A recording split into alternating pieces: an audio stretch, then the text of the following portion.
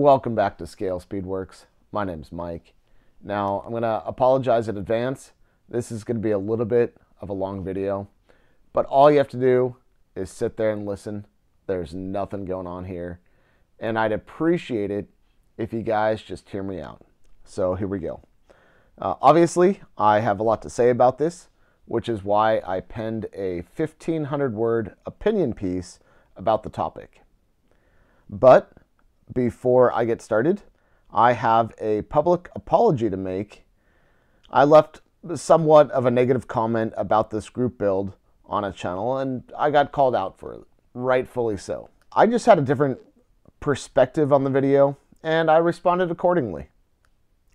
It seems my interpretation of the video was not what the creator intended. So, although I did leave an apology in the reply, this is my public apology for the initial comment. I almost posted my 2024 New Year's resolution video, but I pulled it when I saw Charlie Mack's video. My video was going to be titled, "I'm Done."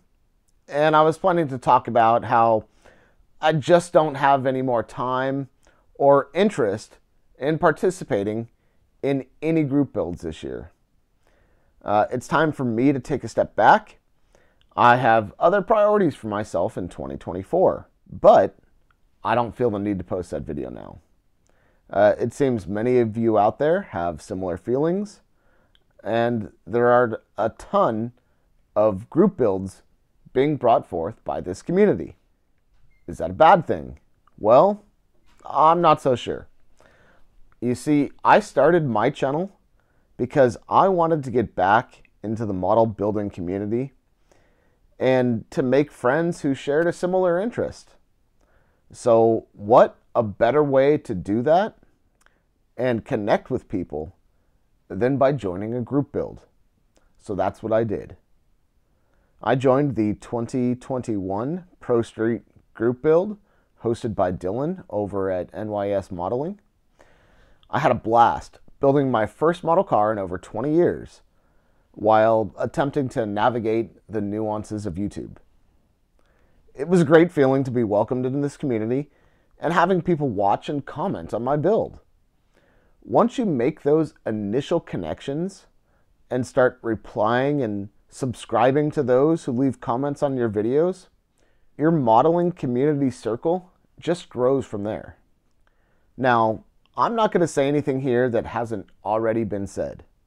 So, again, if you don't feel like tuning in, so be it. You're not going to hurt my feelings. My thoughts echo most of what's already been said, and I think that means a lot of us here are on the same page when it comes to group builds, at least right now. There being so many choices, it's hard to fall out of a boat and not hit water. It seems like in 2024, less is more. Group builds are being canned left and right, which is unfortunate, but understandable. Perhaps those hosting those builds feel that the abundance of group builds out there has watered down the exclusivity of theirs. I feel that there is plenty of room for different group builds, and it's not like there's competing group builds within the same subject. There aren't, for example, two separate Pro Street group builds or two separate NASCAR group builds being hosted by different modelers. It's not like anyone has to choose one group build over another. I understand the diminishing value of a group build, especially one that has a long and storied history in the YouTube modeling community when there are so many choices out there. So, having said that, again, are there too many group builds? Well, yeah, but there is something for everyone. Whether you build a Pro Street, NASCAR, motorcycle, big rig, street machine, snap tight kit, naked kit, a car from the 60s, a Mustang, it doesn't matter. Whatever you want to build, there really is a group build out there for everyone. But are they the right choice? Buddy builds and small group builds with just 3 or 4 builders is great. But if you're new and you want to be introduced to the community without stepping on anyone's toes and inviting yourself into a build, joining a group build is an excellent way to do so. With the abundance of group builds, you really can find your circle if you're just starting out. Or you can use a group build to continue to grow your channel by posting more of what your viewers like to see. Once you establish your channel and start growing your circle, you realize that the modeling community is so much bigger than your group building bubble. When you follow 400, 500, 800 plus content creators like I do, you can clearly see there's a lot going on in this community. And there is no possible way you can join every group build out there, complete all of your builds on time, and watch videos from all of the channels you follow. That's when this hobby becomes a full-time job. And I have nothing against that if that's how you want to spend your time. For most of us, though, it's just not practical or reasonable to join every single group build. So that's why I'm taking a step back this year. I'm planning on only joining in a few group builds, ones that I know I can complete on time. But I'm still going to support my fellow modelers, not by joining their group builds, but by watching and commenting on their videos. That's how we should all be supporting each other in the first place. It's great to have a community, people with similar interests working towards a common goal, but maybe instead of throwing an idea out there and hoping it gains some traction, perhaps we should be taking a different approach. Maybe we should consider if a buddy build with a fellow modeler could accomplish the same task. I don't want this to become divisive.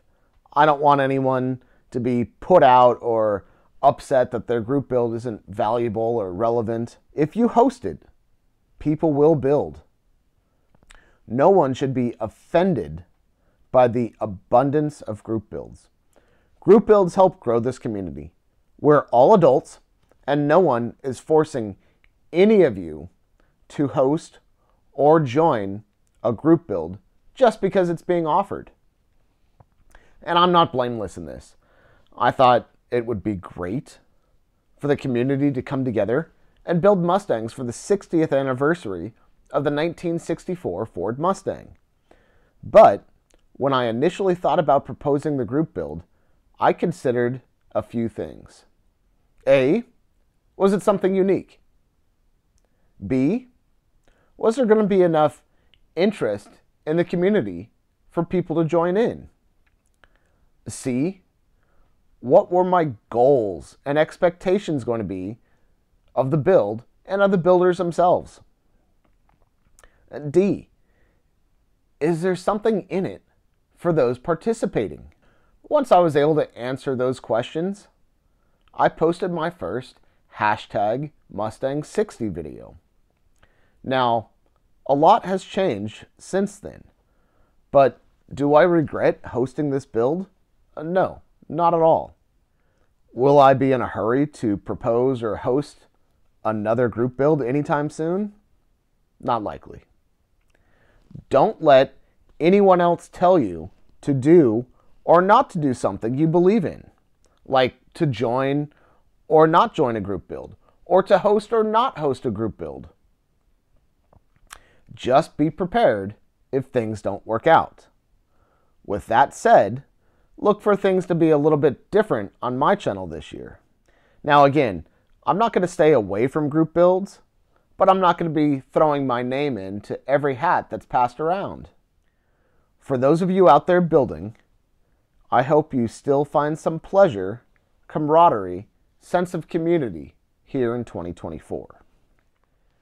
And thinking more about this, maybe what we need to do as a community is agree upon some rules and expectations for hosting and participating in a group build. And I'm honestly not the person to look to set up something like this, But perhaps we should look to someone who is a long-standing member of this community and has experience hosting group builds. I'm sure all of you out there have someone who comes to mind. And is this something that we need? Do we need a set of rules and expectations? Is it something that we want? Should we have a guideline for hosting or participating in a group build? That's something that we need to decide as a community. I'm all for it, but let me know. Is this ridiculous? Or is this a standard we all want to hold each other to as members of the YouTube model building community? And thanks for tuning in. Thanks for your support. And I will see you on the next one.